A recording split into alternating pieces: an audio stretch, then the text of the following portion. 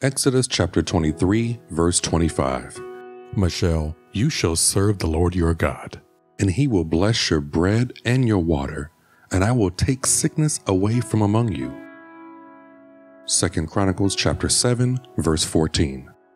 Michelle, If my people who are called by my name will humble themselves, pray, seek my face, and turn from their wicked ways, then I will hear from heaven, will forgive their sin, and will heal their land. Psalm chapter 6, verse 2. Have mercy on me, Lord, for I am faint. Lord, heal me, for my bones are troubled. Psalm chapter 30, verse 2. The Lord my God, I cried to you, and you have healed me. Psalm chapter 103, verses 2 through 4. Praise the Lord, my soul, and don't forget all his benefits, Michelle, who forgives all your sins, who heals all your diseases, who redeems your life from destruction, who crowns you with loving kindness and tender mercies. Psalm chapter 107, verse 20. Michelle, he sends his word and heals them and delivers them from their graves. Psalm chapter 147, verse 3. He heals the broken in heart and binds up their wounds. Proverbs chapter 3, verses 7 through 8. Don't be wise in your own eyes, Michelle. Fear the Lord and depart from evil. Michelle, it will be health to your body and nourishment to your bones. Proverbs chapter 4, verses 20 through 22. Michelle, attend to my words.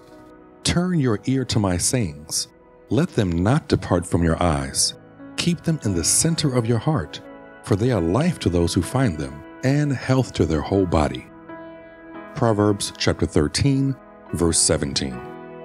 A wicked messenger falls into trouble, but a trustworthy envoy gains healing. Proverbs chapter 15, verse 30. The light of the eyes rejoices the heart. Good news, Michelle. Gives health to the bones. Proverbs chapter 16, verse 24. Pleasant words are a honeycomb, sweet to the soul, and health to the bones. Proverbs chapter 17, verse 22. Michelle, a cheerful heart makes good medicine, but a crushed spirit dries up the bones. Isaiah chapter 53, verses 4 through 5.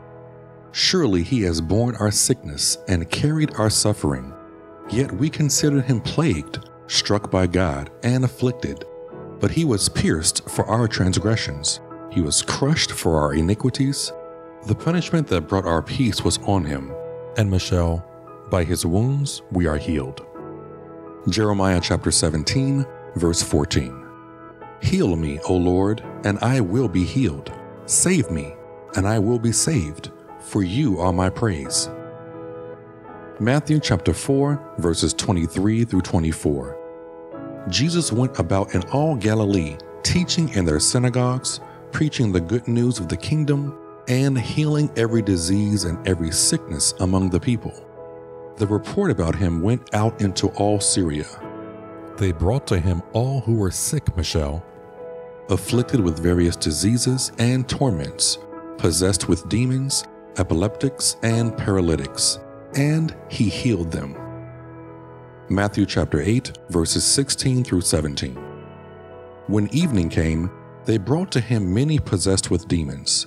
He cast out the spirits with a word, and healed all who were sick, that it might be fulfilled which was spoken through Isaiah the prophet, saying, He took our infirmities and bore our diseases.